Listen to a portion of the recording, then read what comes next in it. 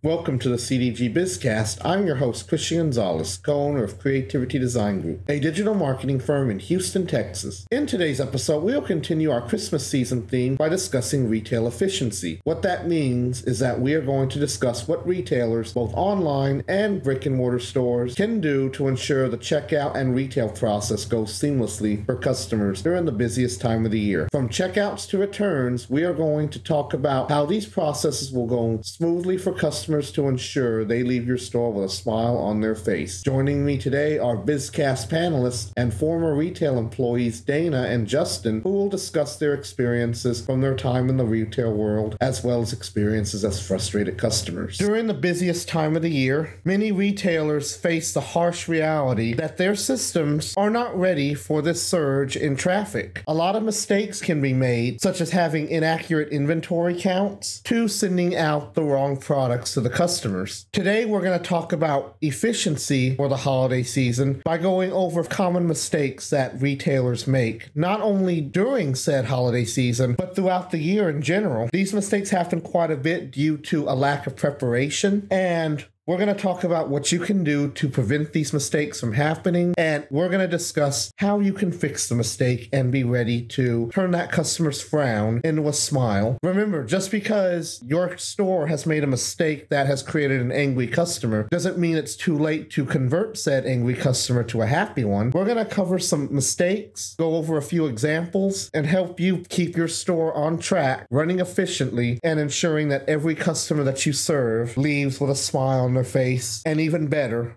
ready to recommend your store to all their friends. Everybody is out doing their Christmas shopping right now, and if you're in the retail business, this is an episode that you certainly do not want to skip over, and you certainly do not want to skip through this episode. You'll want to listen to everything that we discuss as we help you prepare yourself for a surge in customers. The first mistake I want to discuss is when you have inaccurate inventory. During this time of the year, there's going to be a lot of customers who are rushing out to the store, seeking the perfect gifts for their loved ones. This can be very overwhelming. It's overwhelming for both the customer and the store. So let's say you looked online, you saw the product that you wanted to buy, and the website said it was in stock. It said it had several in stock, only to find out when you come into the store to buy it, or worse, you bought it online and reserved it for pickup at the store. They inform you that it's out of stock and you went all the way down there for nothing, and now you have to get refunded. That can be quite angering. That can leave a bad taste in the customer's mouth. And Justin, you've worked at Walmart. You've told me that you have seen firsthand this mistake being made there. Please tell me what happened. What did you see that was causing their inventory to be inaccurate? They were ordering stuff faster than it could be stocked on the sales floor in the department I was working at the time, which was overnights in the refrigerated and frozen departments. And because of inaccurate ordering, they really didn't know what they had on hand, especially on the sales floor. This has since been corrected while I was working there. But at the time, this would have been back in 2007 was the last year I worked there, which is before online ordering really gained a foothold in the retail industry. One of the problems I was always running into is that they were ordering more than what us stockers could actually physically place on the shelf on the sales floor from the stock room to keep up with on a skeleton crew, because we couldn't get any applicants to apply for jobs to help us out with the store. And so making sure not to overload your stalker crew with stuff that they really have nowhere to put because they simply do not have enough time to actually get it on the sales floor within their allotted shift is one thing that you can do to keep accurate inventory, is to not order more than what the store can physically hold at the location in the stockroom and sales floor combined. And to also keep your shrink, which is an industry term in retail for theft or other things of that nature, such as product that expires on the sales floor, to a minimum. And that was a big problem at that particular Walmart I was working for at the time. And additionally, keeping a full crew of stalkers, especially if you're a location that's open 24 hours a day. Not all businesses are like that anymore, but for those that are, making sure that you've got an adequately staffed third shift for stocking, which is typically not going to be as busy as your typical 6 a.m. to 10 p.m. shifts. The third shift, which is typically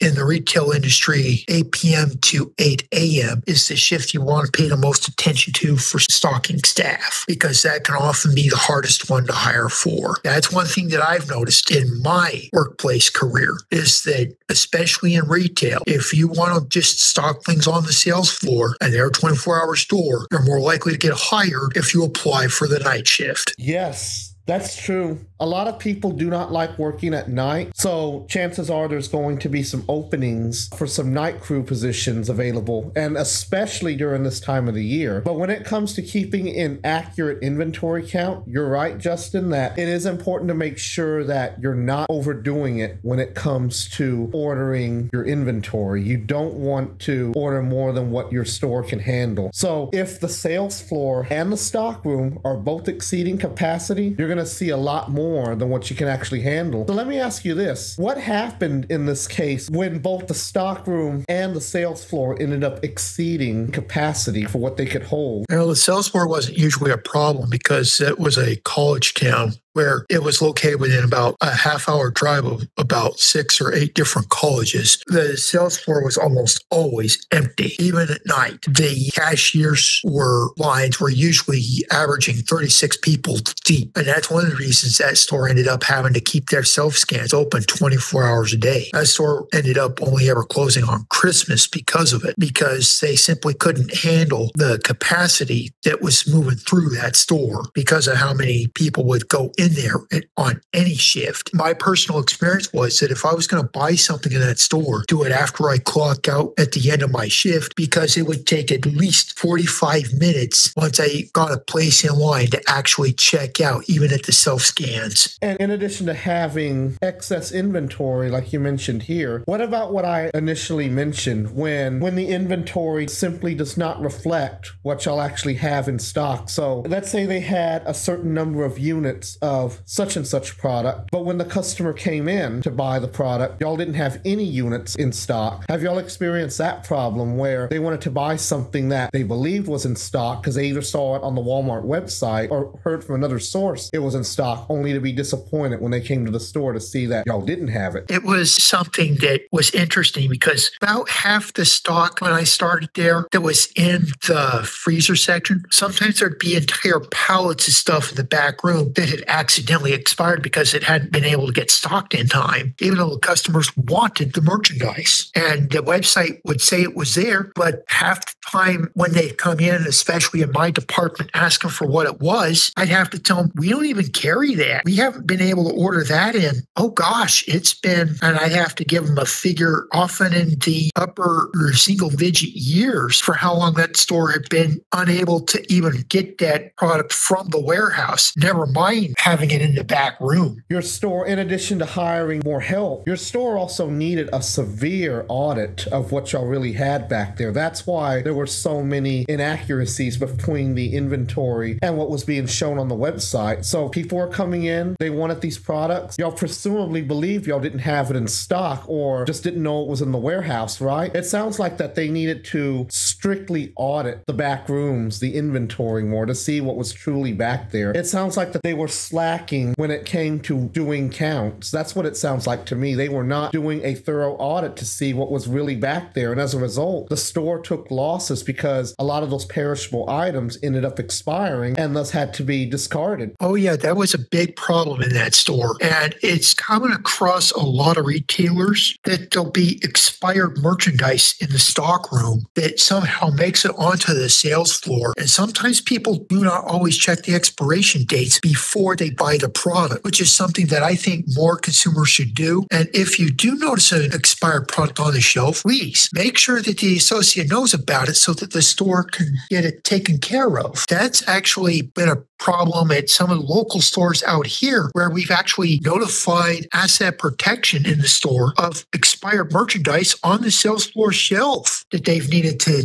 take care of, because one of the things that people may not realize is that you can actually get a store potentially in trouble if they sell expired merchandise without clearance to do so from the government. Potentially, you can actually get companies in a lot of trouble for selling expired merchandise if they don't have special secondhand clearances to do stuff like that for certain types of items that are legal to do that with. I wouldn't know the full details, but you'd have to do your own research to find out what your local laws about that are in the jurisdiction of most of you who are listening to this. That is incredibly insane that stores would do this. Now, it is possible that due to the lack of attention by employees who are stocking the shelves, they may be putting expired products out just because they aren't realizing that they're already past their sell-by dates. They're just taking pallets of merchandise, they're putting it out there without paying any attention to what that expiration date is. So my solution to this would be have a very, very strict attention to detail to what's in the back room and what you're putting out on the shelf, especially if it's a perishable item. Have a very strict sense of attention, pay very strict attention to what you're doing. And one way you can do this is to have a specialized inventory platform that will allow you to log everything digitally. I'm pretty sure Walmart has this, being that they're a large corporation, but many small businesses do not utilize these types of software platforms due to how much they cost. But if you have a software platform that will allow you to log every single item that you're putting on the shelf by different attributes such as category, pricing, expiration date if it's a perishable item, the date it was obtained, that will really help you keep things organized a lot better. I used to work at a company a long time ago, a promotional products company, where anytime we got inventory of certain items that we were working with, we had to scan it into the computer system, and then the computer system would log the box and how many units were in each box. That way we would have a general idea of what was in stock should anybody from the customer service department ask us how many we had, because a customer might be calling in wondering about that themselves. Yeah, sometimes there were inaccuracies, but when there were, we would always make sure that everything was made accurate. So it's important to make sure that you have a special system of logging your inventory and know the ins and outs of each product that you're putting on the shelf. That will help destroy this pitfall, and business owners can avoid the mistake of having inaccurate inventory and running out of stock. For those of you who listen to some of the other episodes of BizCast, our good friend Sarah Russell was telling us a story about how she ordered some products online when she was doing her Christmas shopping, and she drove several miles into town to go pick up these items. And when she got there, the employee informed her that they didn't have any of the items in stock that she bought, even though the website said they were available. It was discovered that they had done some major overhauls to their inventory systems, and therefore the website inventory was not syncing up with the in-store inventory system, as they had not been integrated yet. So this was creating a lot of trouble for everybody who was shopping there. And she even told me that she was so upset that she just didn't buy anything from them anymore. It was very hectic, and, she was very upset and disappointed that she drove all the way out there for absolutely nothing. The employees weren't even aware until that very moment that their website inventory inventory was not reflecting what was actually in the store itself. The next mistake that I want to discuss is the mistake of sending the wrong item. This is a very common mistake that retailers make simply because during this time of the year, there's a lot of hustle and bustle going on. The employees themselves feel like they're overworked. There is probably a good chance that because the employees have so much going on and they have so much to handle that they're not paying attention to what they are putting out for shipment when they're getting the products from the warehouse. They're not paying any attention to what they are packing up and getting ready to be shipped to the customer. This is an ongoing problem, especially if stores are not staffed. This is similar to what you were just telling me about, Justin, when it came to not having enough help in the stockroom. Well, not having enough help can also lead to inaccurate orders because a select number of employees can only handle so much. They are probably getting burned out. They're not paying attention to what they are packing and getting ready to get shipped. And as a result, the customer is getting the wrong items. They may have grabbed an item that was similar to what they ordered, but it wasn't the exact one they ordered. Let's say somebody buys a green shirt, but the poor overworked employee in the warehouse accidentally sends over a red shirt because maybe on the order slip they overlooked that one detail that it was supposed to be green. Same product, but different color. The customer is probably not going to be happy because it's not the color that they requested. So this is going to end up resulting in the customer calling customer service to get this issue rectified. Now, this can be costly for the company too, especially if they have to pay the return shipping for the customer to have them send the wrong item back. Sending the wrong item is a mistake that can easily be avoided when your staff is paying attention. Now, Dana, you told me that you had a story to share about having the wrong item sent to you after you made an online purchase. Please tell us more about what happened. All right. Hey, Christian. So there's a couple of situations about this. The most recent one was very, very recently. It was actually like last week. I had ordered a friend of mine a pair of slippers, house slippers, and they were supposed to be like a beautiful moonlight blue sorts, and they were really, really pretty online. And this gorgeous like light blue, and we were really looking forward to them. And well, it was Amazon, and with the holiday season, as you mentioned, people can overlook the specific details. But what was going on was we ended up getting a gray pair, the same slippers, gray. And unfortunately, my friend does not like gray. So what ended up happening? Fortunately, I just processed a refund and went to the nearby Staples to return it. Went back onto my card. However, it was very frustrating because, well, my friend needed new slippers and she was looking forward to blue ones. We got gray ones, which is really not her color at all. And it was upsetting. Additionally, there was another time, I think it was last year for Christmas time, I had ordered a t-shirt and the company, it was Kohl's. I ordered from Kohl's online and they send 3 of the same t-shirts, just different sizes and colors. Well, they ended up sending 2 of the correct ones and then one of them is totally wrong. They had sent a t-shirt, instead of it being the Harry Potter,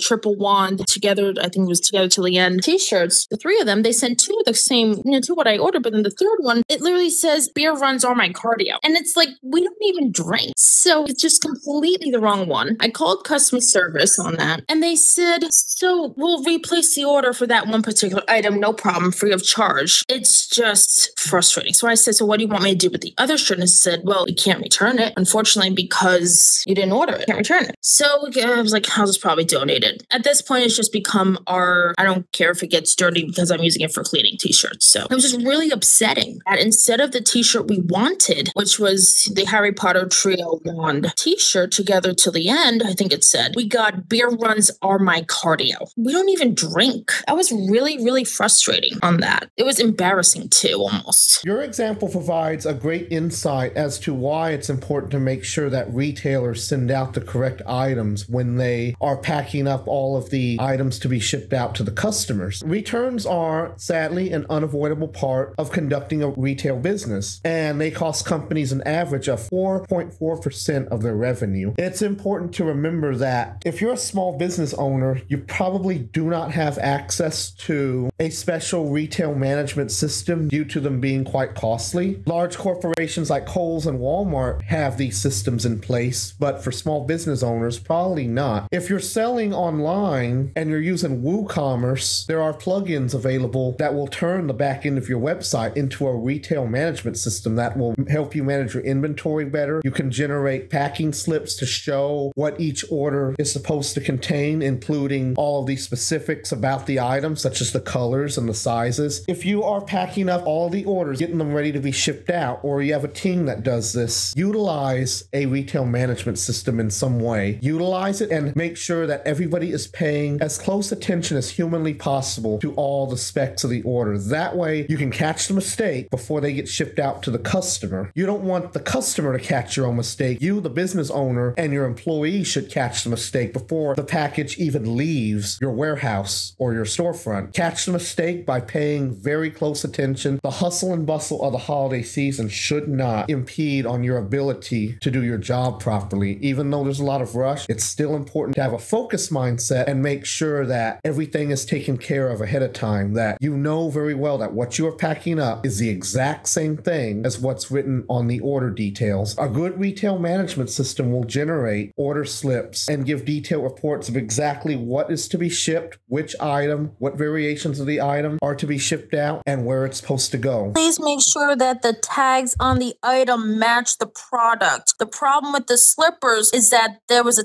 tag on top of the tag that said the gray on it, and the label that was scanned, I have reason to believe, was slapped on top of the gray slippers tag. So the blue slippers tag was on top of the gray slippers tag. So they scanned the blue slippers tag and they didn't even bother to double check. That was really upsetting. Yeah, I understand exactly what you mean. There are many customers just like you out there who are upset because of the lack of attention to detail that some employee over at the warehouse made. For small businesses, they cannot afford to lose out on revenue due to mistakes like this. So the whole purpose of us doing this episode is to really stress the importance of paying attention so that stuff like that does not happen in the small business world. Large corporations can afford to take on some revenue losses, but small business owners cannot. Small business owners have families to feed. A lot of them are solopreneurships where it's only one person running the show, maybe another person, and they may or may not have a small team of employees. But small business owners should not be making these mistakes because you want your customer base to continue returning to you. If you're dropping the ball every time on customer service and customer satisfaction, and especially for mistakes that are avoidable like these, you are at risk of possibly having your reputation damaged, especially if it's more than one customer that's upset. In general, it's important to have a clear view of your value chain. Always make sure you know the ins and outs of what's being shipped. And I have another example to share. This one also comes from our friend Sarah Russell. She told me that she ordered some athletic wear online through a website, but when she received her package, she got something completely different than what she ordered. So she called in, told them what happened, and here's the messed up part about the whole thing. They told her that she could ship the items back, but she still had to pay for shipping. She discussed this in a previous episode, and I think it was just messed up that she had to take a loss on her purchase like that, because they told her that she would have to pay the shipping costs to send it back, especially since it wasn't even her fault. She ordered the right thing, they sent her the wrong thing, and that is an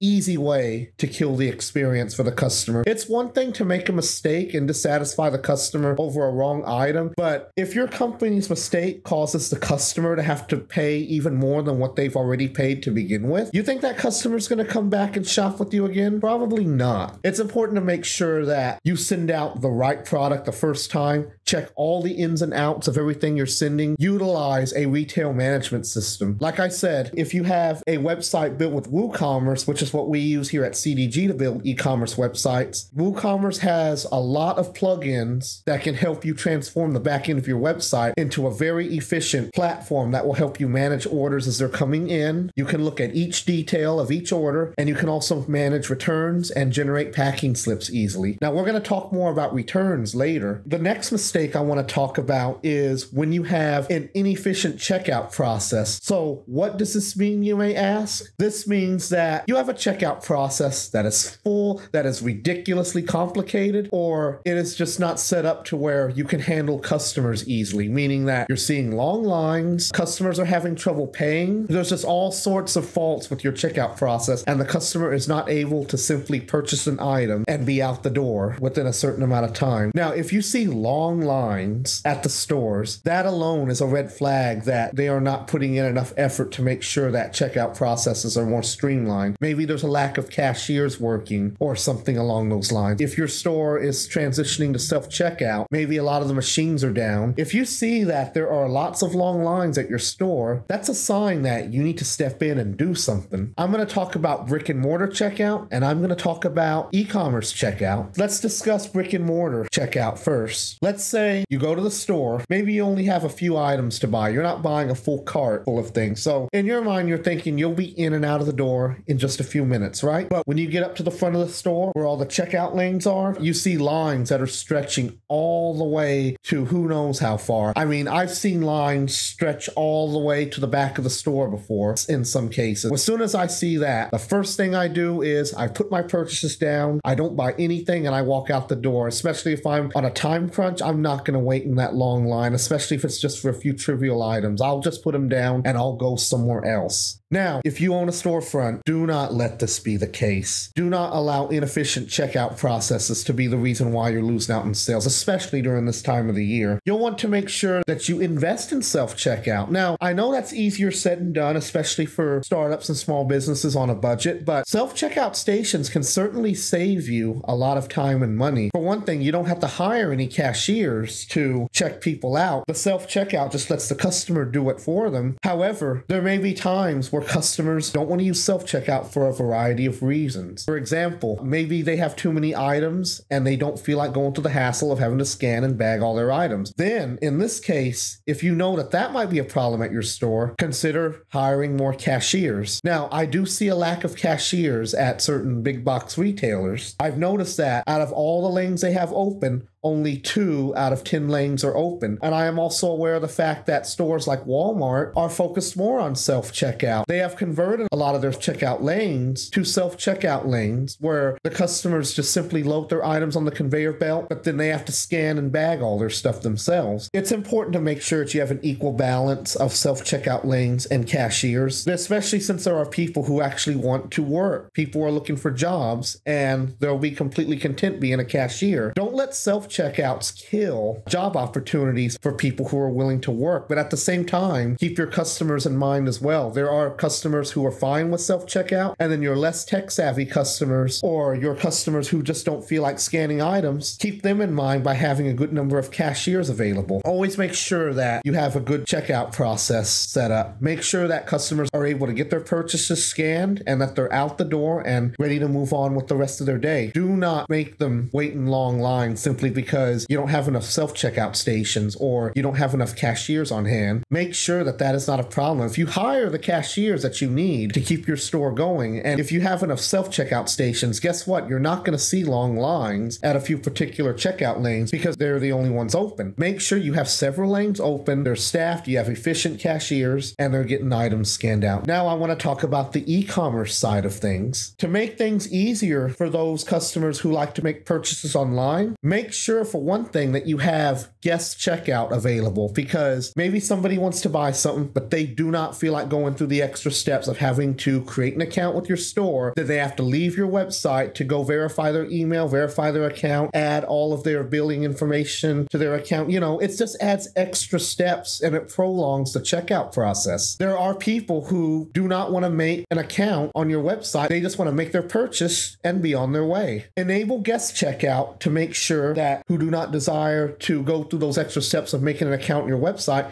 can purchase their items and move on. Do not force them to make an account. Now, making an account has benefits because this will allow them to keep a record of all their purchases, have their card information stored so that way they don't have to keep typing it in every time they make a purchase. But for those who are not interested in that, or they just don't care, they just want to buy and move on, make sure guest checkout is available, and always make sure that you accept all commonly used credit cards and debit cards like Visa, MasterCard, Discover, American Express. Never limit your options when it comes to payment. If you want to accept PayPal, if you want to accept any other third-party payment processing platform, that will also help make sure that customers are able to complete their checkout process easier, because maybe they don't feel comfortable typing their credit card information directly into the website and they'd rather have a third-party payment processor like PayPal handle it. Maybe they just find PayPal easier to use. Always make sure that your process is streamlined. Make sure that all costs are upfront, such as taxes and shipping costs. And if you offer gift cards, make sure the gift card section of your checkout process is fully functional. If you're getting a new website built, there are ways to test to make sure that everything works properly. You can always do a dry run on your websites before you launch them live to the public using a sample product, or if you're using PayPal, you use sandbox mode. Always make sure that you have an SSL certificate on your website. This just means that all the data that's being transmitted through your website, especially these sensitive credit card numbers and home addresses, are safe. They're transmitted securely. If you're using any website at all, maybe not just for buying stuff, but just in general, look up in the address bar and make sure that that green padlock is there, or it says secure.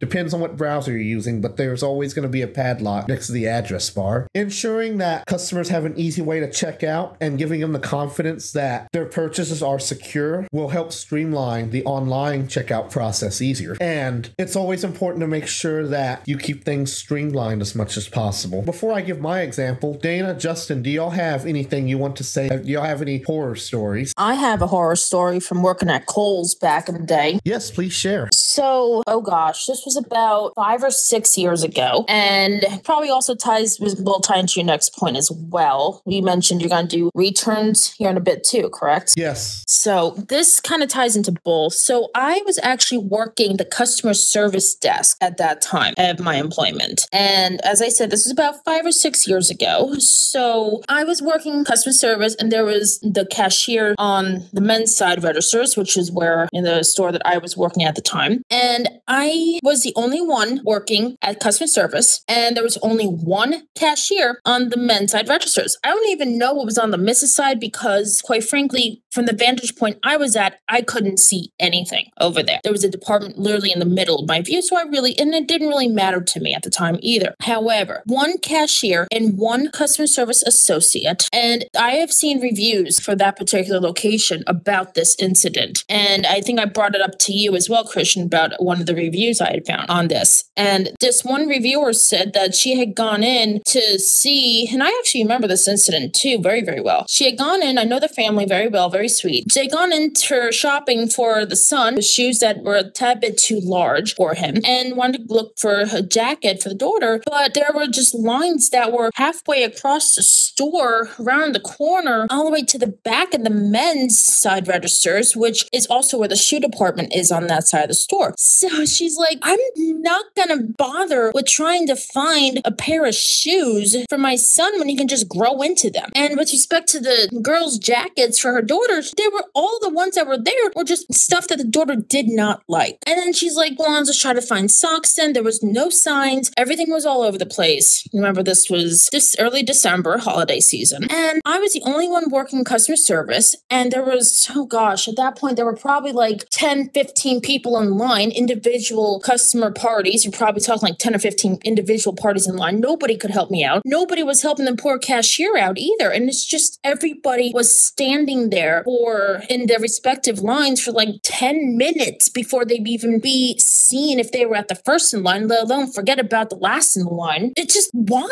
Why? Around the holiday season, you'd think corporations would have more cashiers on hand, or even people who can help out and back up cashiers. You know, more people on the sales floor, more cashiers. Heck, even if it's temporary jobs, seasonal jobs, you know, things like that. I actually started with Kohl's as a temporary position when they were remodeling the store. They needed extra hands. Fortunately, I was able to be kept. I understand not everybody was, but it's just hire more people who can do, you know, the work. I understand if they have disability like dyslexia, you won't be able to work on the cashiering. But if you can restock the floor with dyslexia, I don't see why not. One of my coworkers from Hillsborough Kohl's had dyslexia. She was not able to do the cashiering, but she was really good at the intimate accessories department. She was our go-to for that. Regardless, make sure you have these people who are able to be cashiers, who are able to do stocking on the floor and organizing the floor too. And please, please, retailers, please, corporations, please, small businesses, do not put your employees in a position where I was. One day, I didn't even get a break, and I had worked a 7.5 2.5 hour day. And I didn't even get a chance to have lunch. And I know that's a mandated break. You have to take your half hour. I didn't even get a chance to do that. I was that swamped. Please do not put your employees in a predicament that I had to deal with numerous times. I've been working retail since 2011. I know I mentioned this on other podcasts, Christian, and I'm still trying to find work. And everybody's hiring. And if you're just going to go away from cashiers, what's the point? Exactly. I don't encourage retailers to go away from cashiers. Like I said earlier, they need to keep a good balance between self-checkout and actual cashier checkout lanes. There needs to be a balance between the two because, like I said, some people are completely fine with self-checkout and others don't want to touch the self-checkouts. They won't touch them with a 10-foot pole. And some people are afraid of self-checkout because if you miss one item, you could easily rack up a shoplifting charge thinking you may have paid for it. And the law doesn't care if you intended to pay for it or not. Once you take it past point of sale, it's stealing. And that's just a fear that some people have, that because they don't know how to use the self-checkout machine very well, they may forget to scan an item when they thought they've scanned it. And then next thing you know, loss prevention is getting ready to prosecute them. But that's another discussion for another time. But my point being is that stores need to keep the door for career opportunities open by offering more jobs, especially during the holiday season. There's a lot of people buying Christmas gifts. They need the help. They do need more cashiers at these stores. And what you went through, Dana, is just unacceptable. In fact, what you told me reminds me of what I witnessed a few years ago at my neighborhood Dairy Queen. Now, this was a long time ago. And of course, this is fast food, not retail, but the same thing applies. I remember I went in there and all I wanted was a sundae, nothing else. I just wanted a dessert. But the guy they had running the front counter, guess what? They also had him running the drive-through window too. I saw this poor guy running back and forth between the drive-through and the front counter. And in my mind, I'm thinking they're just overworking this poor guy. They're probably not paying him extra for it. I'm pretty sure they aren't. They're just making him run back and forth, stressing out, trying to kill two birds with one stone, and it's not working. And that's what your story reminds me of. It was just a really sad sight to see that they were overworking this poor guy, but he's probably being severely underpaid. Yeah, no, that's quite unfortunate. And I hope that location, that company has turned it around. That actually reminds me of what Justin said before a while ago about him working at Wendy's. I know, again, you're talking fast food, not retail, but overworking the individual. Justin, how many people was that when you left? When I left, in order to replace and keep the place up to code with the workload that I'd been putting in, they had to hire 20 to 30 people to cover the workload that I left behind. Yeah, that is incredible. That's just plain incredible to hear that. I mean, 30 people working at a fast food restaurant. Most fast food restaurants don't even hire that many people to begin with because unlike retail, they don't need as many people. But at the Dairy Queen that I'm talking about in question, I didn't see many people working there. There was just one guy running the counter and the drive-through window, and then somebody else in the back cooking the food. Those are the only two employees I saw there. And I should also mention that this was back in 2019, before the pandemic even happened. It seems like that they were already suffering from a lack of employees. And in any business, whether it's retail, fast food, or any type of business in general, it's always important to make sure that you have a decent amount of employees to cover all areas. Small business owners, especially startups who are solopreneurs, sadly, they have to wear all the hats and do everything at once. And if you're in that position, just make sure that you are good at multitasking. Make sure that you have this octopus mindset that I always talk about, meaning that you know how to handle a million different things at once and you never let one overshadow the other, and that you're able to keep your focus on each one without any problems. But when it comes to retail efficiency, it's always important to make sure that you have enough employees to handle every customer coming in. The other example that I wanted to share where I've seen a lack of efficiency, and this didn't have to do with the holidays, but year-round, is how they have things set up at Cracker Barrel restaurants. When you walk in, they have a gift shop, and it's full of a bunch of little trinkets and country-themed items, and you have to go through the gift shop to get to the restaurant. Once you go through the gift shop area, there is a large dining room. You go into the dining room, you order your food. When you're ready to pay, you would think that they would give you your check. Your server would take your debit card, run your card, then bring it back, right? Not at Cracker Barrel. What they do is is they give you your check on a receipt. Then you have to get in line at the gift shop to pay for your meals. This results in really long lines, including people who are shopping at the gift shops. You can see where I'm going with this, right? They are commingling diners with gift shop patrons, and as a result, the lines are getting really long because there's only 2 cashiers, I believe, and 1 counter with 2 separate register systems. They have to take all these people, and the lines are long, and there's people who want to hurry and get out. And it's a very cramped space, too, so that doesn't help matters. People don't want to be cramped in that little gift shop just so they could pay their bill and move on. What they should be doing is they should have a separate point of sale system in the kitchen area for servers to process dining customers, so that way the gift shop counter can be reserved all for people purchasing items there. There's no reason for them to commingle. This is completely opposite of being efficient. This is just creating congestion at the front of the restaurant. And a lot of people who go there, they're not interested in the gift shop. They just want to eat and leave. Having to put them in line with people who want to pay for gift shop items is just creating headaches. What do y'all think about that? I think that's just stupid, honestly. If I had to be blunt about that, I think that's just stupid. I think that they could have thought of a much, much better way of doing that. And just utilizing the gift shop for both purposes, yeah, that's stupid. That's chaotic. And that's probably one of the reasons I've never even, eaten there. Honestly, I don't know. But that actually makes me not want to eat there now and try it because of the inefficiency and just your sheer chaoticness and stupidity that might cause. I don't want to have to wait 45 so minutes just to pay for my meal when I could have been all the way out of there and all the way home and doing other things at that time, whatever. That's stupid, in my opinion. What do you think, Justin? You agree? I agree. That's really dumb. And that reminds me of that Walmart I was working for, because unfortunately, being the only retailer I could walk to at the time, since when I worked there, I did not have a driver's license. So I had to do the majority of my shopping there. So when I was working there, I always had to budget at least 45 minutes for time to stand in line to just wait to be checked out, even if I was at self-scan. Oh, please. That was Target the other day, if you remember. I had gone getting groceries and we had to wait like 20, 30 minutes just for the cashier. The poor guy was by himself and they changed self-scan to only have 10 items or less. And if we had a cart full of items, we could have been in and out of the self-scan in no time because of how much we've used it at Target. And yet we couldn't use self-scan because we had like 12 or 20 or so items. So they wouldn't let us there. But it's just unfortunate because that poor guy, when we finally got up to the cashier, I'm like, I am so sorry you have to deal with this. They really should put more cashiers on. And I think they were trying to get somebody else to help out because we had frozen stuff. We had time temperature sensitive items and we're standing there 30, 35 minutes in the line just to pay for our frozen stuff to get it home in the freezer. By that point, it was almost thawed out. That's just why.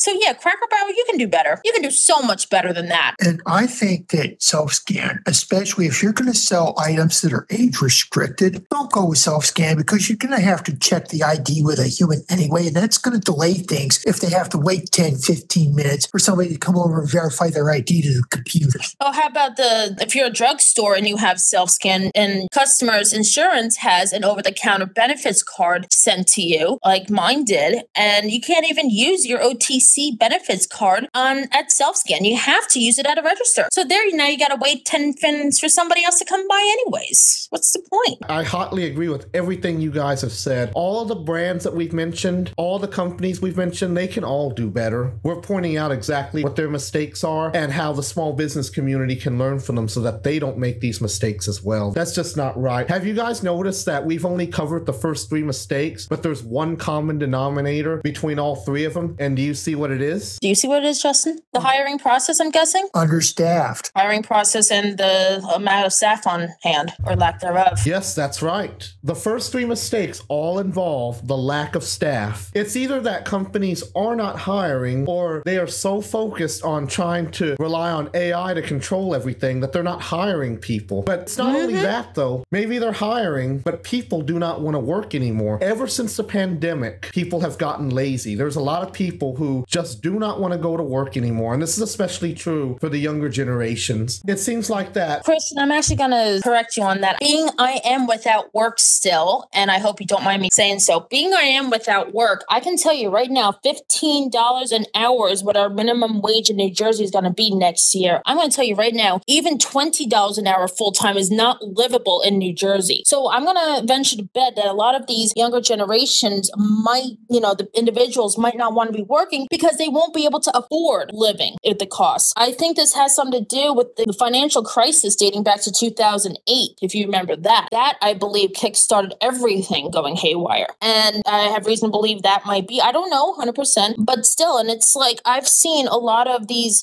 Gen Z individuals saying, I went to school, got my degree, and now I can't even work. I was making more money doing my part-time gig before I went to school than I am in a field right after college. So I don't think it's necessarily laziness. That could be part of it, but I think it could also be that they're not paying a livable wage. That is also frustrating. Justin, you had told me at one point about a CEO that actually cut his paycheck to meet everybody else, correct? Correct. I remember this was a credit card processing company I heard about online a couple of years ago, where the CEO got together with the board of directors and decided that everybody at that company would make exactly the same amount annually, and that it would not matter if you were the CEO or all the way down to the janitor. Nobody would make more money than anyone else in the company. Including the CEO would make the exact same. He actually willingly took a pay cut to make this happen because he knew just how the people were struggling in this. So I'm going to say I don't think it's necessarily laziness per se. That might be part of it, but I think a lot of it is just we cannot afford to live. We cannot afford to live. We cannot afford to pay our bills and get groceries, pay our bills, and everything, and still have a safety net. We can't afford it. I'm still without a job. I'm 98 job applications deep since January, and I can't even afford to live. So how can everybody else in Gen Z? I don't think laziness is the whole part of this, Christian. I'm going to just completely correct you right there. And I think that there's a limit to how much time you can actually spend in a workplace, not just from a legal side, but from a physical stamina side of things. You have to sleep sometime. And it seems like some people are working 2 or 3 full-time jobs just to stay afloat. And the last numbers I saw, the savings rate in this country has actually gone into the negatives, which means that people are spending more than they're making. Because they can't afford to live. Because the cost of living has just gotten way too high. My 1-bedroom, 1-bathroom apartment, 749 square foot apartment in New Jersey, North Plainfield, New Jersey, is costing over $2,000 a month. It's insane. I'm fortunate I have my parents, but I actually see what the rent is every month because it's not just rent, it's also water and sewer. And my parents are paying upwards of $2,500 for water and sewer and rent, with only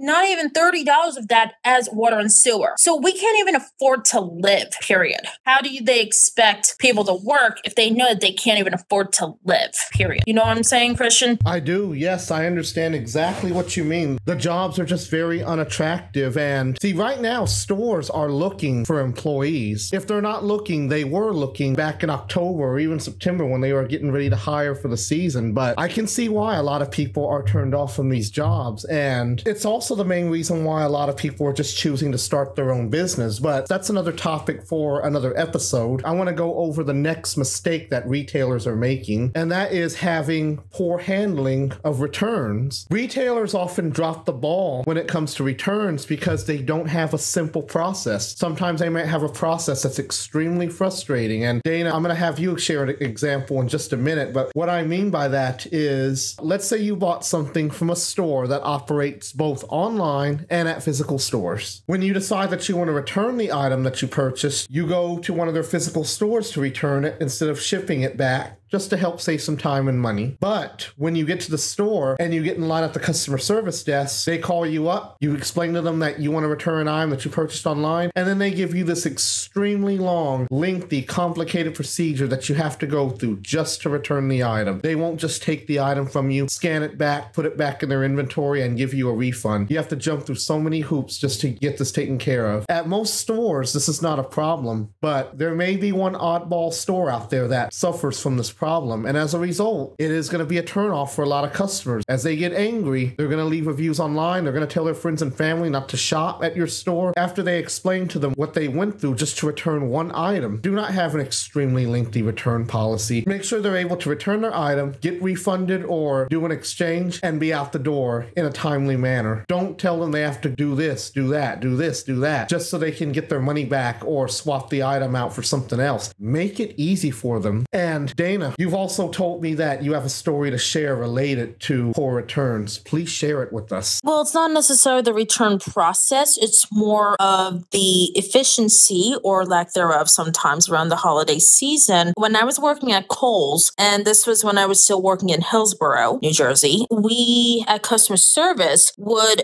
around the holiday season, and this was actually after Christmas. So once all that post-holiday returns were becoming in, we'd have the returns and then we'd have the return center. So with the returns at customer service, the return center would be taking everything and processing it. And sometimes I'd actually be working return center due to how I was, so quick and efficient with customer service. I would be helping out back there in the return center. So the difference, customer service would process the returns and we'd have to keep them organized and everything. We were not allowed to put it back behind customer service because of the surplus of returns and how many were coming in a day. They had a separate area in the stockroom, which in this location was already halfway across the store as it is, going from the stockroom with literally laundry bins, those big hospitality grade laundry bins, to come to customer service, collect all of the returns, and they were even stopping at the registers and getting all those too. Well, it sounds great, but when you have people who don't know what they're doing back there, that's when things can get all haywire. So for the lack of efficiency side of things, you had people who really did not know how to scan things back in, how to organize things back there even. It's like we had,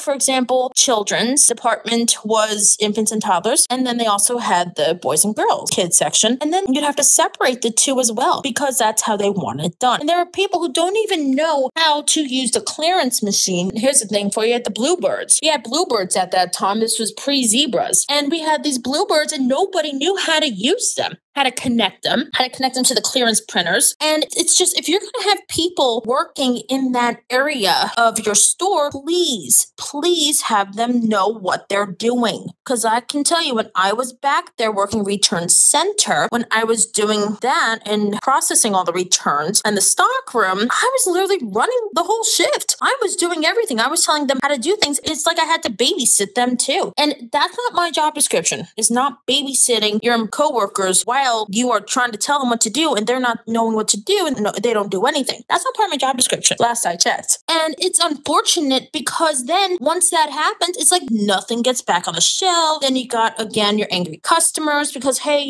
this was supposed to be on the shelf, but, then, okay, where is it? Well, return center hasn't processed it. What do you mean they haven't processed it? I don't know. I got to check with them. And it's just no communication. In addition, bringing up the whole online ordering, then returning to the store thing, please have an organized way to do this. When I had actually transferred to the Watchung, New Jersey location, I'm going to call this out because it was almost like a fire hazard. I think they've since corrected this, but when I was working there, at least, it was all over the place in the back. You had to go through a separate door to go around and into customer service through another door that kind of was shared with the cash office back there. Okay, no problem. Except when everything is piled in there and you can't even get out of your customer service area, let alone the back door there. You can't even get out of there. I had to crawl over everything just to get out so I can clock out at the end of the day. And that in itself wasn't even the holiday time. You're talking like this was, you're talking like October. Yeah, this was like October. So not even Halloween. And this was going on. So you need to have some sort of efficient way of doing things. And as I said, if you're going to have people in that area, please make sure they know what they're doing, or at least if they kind of get the gist, they can ask questions to other people. You know what I mean? It's frustrating. It's frustrating. frustrating if we have to babysit our coworkers because they don't know what to do, because they're not taught. They're just thrown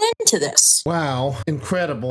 That should have never happened. It's not your job to babysit, you're right. And first of all, what should have been done was Cole should have implemented a very comprehensive training program to all the staff members who were involved in the returns process. For one thing, make sure that all employees at the customer service desk, and of course this applies to any retail business, have employees at the customer service desk who are in charge of processing returns. Make sure that they have a clear understanding of what the return policy is so that they can expedite it and have it move along faster so the customer can be taken care of and they can move along with their day. Secondly, with the employees who are handling the return items, taking them to the stock room and separating them out, they better make sure that they know 100% how to manage the inventory, because this takes us back to what we just discussed at the beginning of the episode. If they don't know how to use the system to handle these returns, to get them back into the inventory or to get them categorized, guess what? The inventory numbers are going to be off. There's going to be major discrepancies on the inventory count whenever someone checks the computer system. This is not good for the customer either, because they're going to be expecting to buy an item that's in stock but probably isn't due to a clerical error made by one of the stock employees. So they need to know how to utilize these systems. Clearance machines were not even that difficult to use. Like once you just, unlock the device,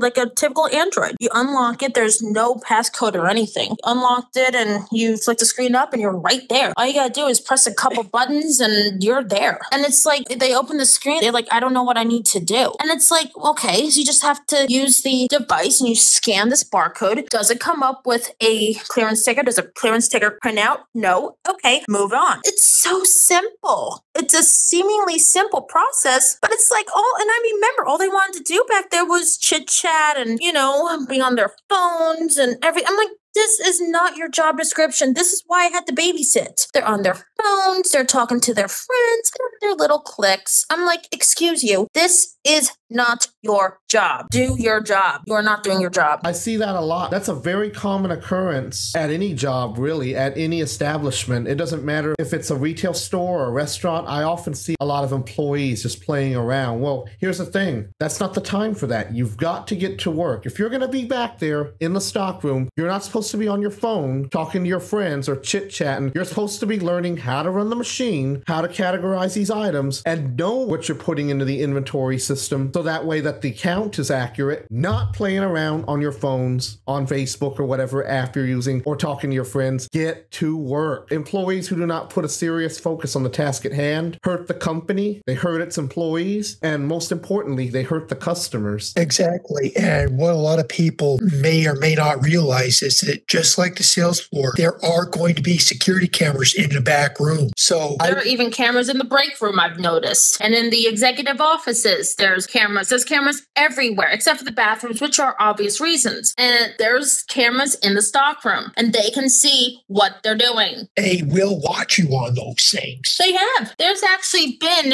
a manager, I don't remember when and what the exact scenario was. There was actually management who came in when I was in the holiday return center, and I was doing my job, and management actually come in and be like, hey, what are you guys doing? Are you guys on your phone? They're like, no, we're not. I didn't even say anything because I know better than that. And I wasn't even on my phone. Like, my phone was in my locker. And it's like, are you guys on your phone? They're like, no. Why? You better not be on your phone. Management knew that they were on their phones because LP, loss prevention, had told them, hey, so-and-sos are on their phones back there instead of doing what they're doing. So note to all those people who want to work in a retail setting and they want to just do whatever they want to do. Yeah, no. They're always watching. There's cameras in the back rooms. There's cameras in the stock room. There's cameras in the break room. Please be mindful of that. I agree. And for small business owners, if they employ a certain number of employees to help them out, they should also have good surveillance over their employees as well, because having cameras or monitoring their activity will just help ensure that they are being efficient, they're getting their jobs taken care of, and they're not trying to steal from the company and other things like that. It's important to make make sure that you know what your employees are doing all the time while they're on the clock with you. I would always say that if I were a district manager of a large retail chain, you know what I would do? I would never tell any of the store managers or anybody at the stores that are under my umbrella, under my supervision, when I'm coming. I would always make impromptu visits, impromptu unannounced visits, because if I told them when I was coming ahead of time, people are going to pretend like they're working. They're going to put these masks on. They are going to pretend to look busy. They're going to make it look like they're taking care of this. They're going to make it look like that they're doing the right thing. Almost exactly. Undercover shoppers. Yeah. I've had that happen to me at CVS. Honestly, it was an undercover shopper. It was actually one of the district or regional individuals, and they were testing us. So yeah, that's a huge instance of undercover shopping like that. Sometimes they do, sometimes they don't have the intention of buying, but what they're really looking out for is the process by which things are going in that store, whether it be checkout, whether it be restock, whether it be returns, doesn't matter. They want to make sure that that process is going. You don't know who's undercover at your store. You don't know who's on your district managers and whatnot, your regionals, and you don't know who's an actual shopper, an actual genuine customer. Think the Undercover Boss series, Christian. You don't know if that's your CEO that you're checking out. Exactly. Yes. I've seen that show before. Wonderful show. Wonderful series. In a way, it's almost like scam baiting too, where people call scammers and they pretend that they're a victim, but they're just doing it to try to expose a scammer. It's pretty much the same thing. I strictly believe in being undercover to check up on what's going on. Like I said, if I were the district manager, I would never let the location know that I'm coming. I would always show up unannounced, so that way I can catch people in their actual selves, not their pretend selves where they pretend to look good just because they know the big guys in the house. Yeah, that's the idea behind something that the FDA does to manufacturing facilities for food called surprise inspections, which are carried out on a regular basis to restaurants and fast food chains. And factories, I believe, as well, that deal with that. They do random surprise inspections all the time to make sure that things are being kept up properly. I agree with that statement. As I said, you don't know who you're checking out, if it's your regular customers or if it's a CEO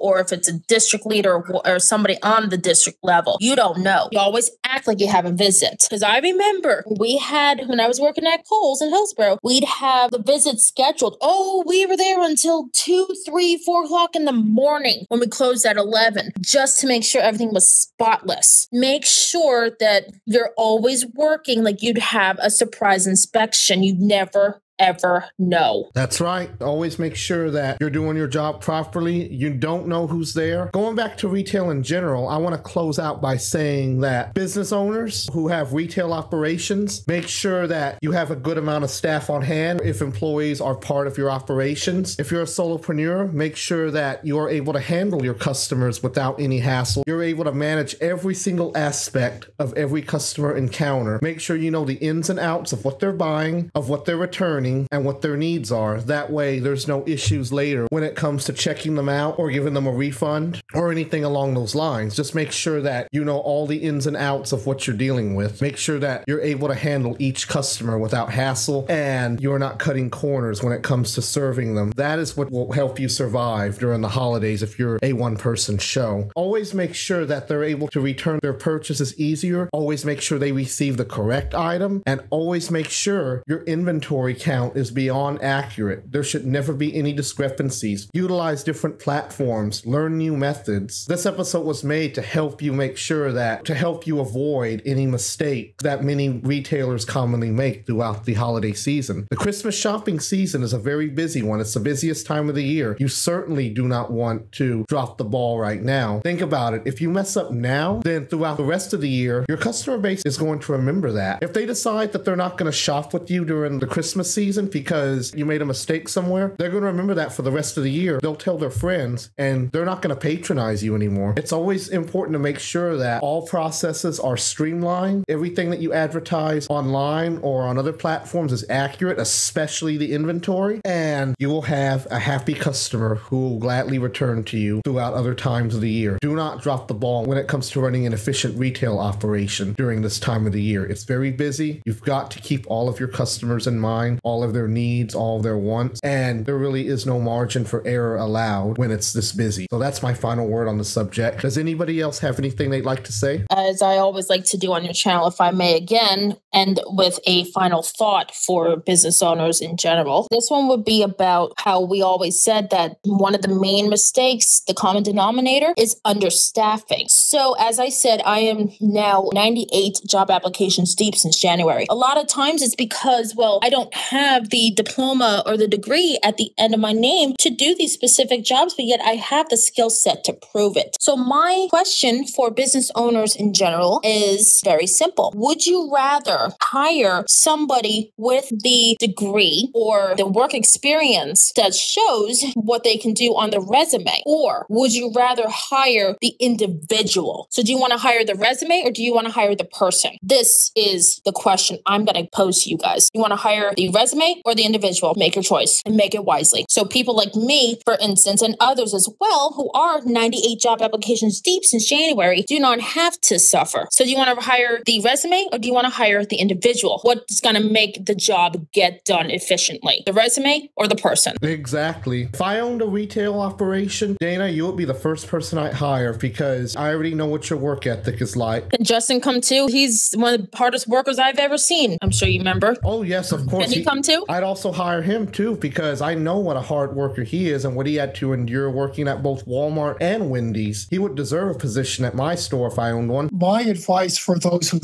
you who listen to this podcast to goof off at work: don't do it on company property. Don't do it on company time. That's what your personal time at your house is for. Or outside of company time and property. Do not do it. How many times I had to babysit people in the back because all they want to do is be on their phones. Justin, you had a situation about that too with your coworkers goofing off. Yeah, my coworkers at a lot of the retailers I worked for would be goofing off on their phones on company time. So are you there to work or are you there to goof off? If you're there to goof off, save yourself a lot of time and heartache and find a job that you actually like doing that's going to cover your bills and allow you to do what you want to do in the amount of time you want to spend outside your work hours. There's also work from home jobs. So if you don't want to actually be somewhere working, then try to see if you qualify for a work from home job. So that's my recommendation on that. If I was the manager at your Kohl's store, Dana, the first thing I would have done is I would have fired everybody except you. Everybody would have been sent home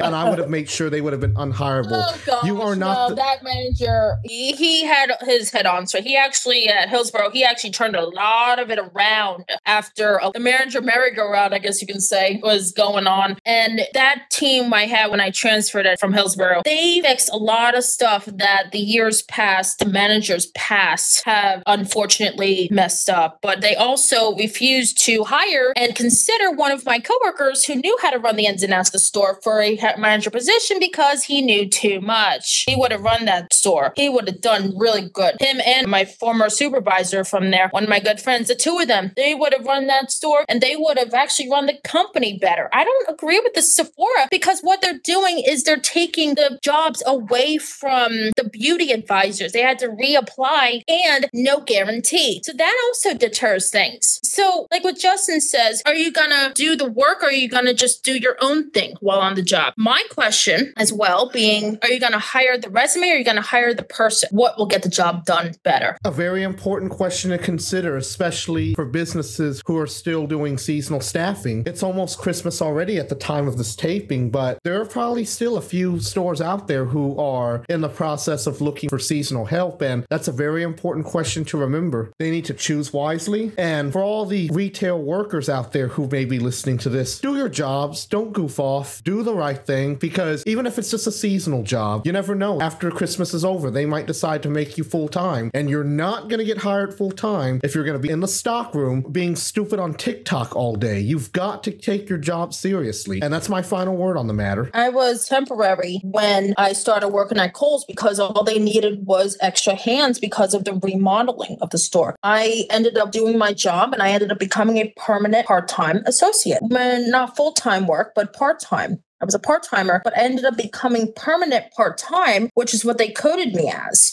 So that's how you know that just because you got a seasonal job doesn't always mean it's going to stay seasonal. You do your job and you'd be surprised how much growth can actually happen. One of my former managers from Hillsborough, started as a shoe associate. She started in shoes, went up to cashiering, went up to front-end supervisor, and became a customer service area supervisor. So you don't know what's going to happen. You can actually get promoted from within. Happens a lot more than people realize. Quite often, a lot of companies I've found will prefer to promote from within. I mean, that may not have been an option for some of the companies I've worked for. Mine either. However, that does not mean that for those who have the ability to do so, climb that corporate ladder. You might end up CEO someday. You never know where you can go. Yeah, you just got to do your job, do what's asked of you, and you never know what tomorrow brings. It's never set in stone. The future is never set in stone. You have a seasonal job now, doesn't mean it's going to stay seasonal. You'll leave at the end of it. You'd be surprised how many people thought they were going to be let go at the end of seasonal, and they were actually surprised that they actually got kept on. So anyways. That Wendy's I worked for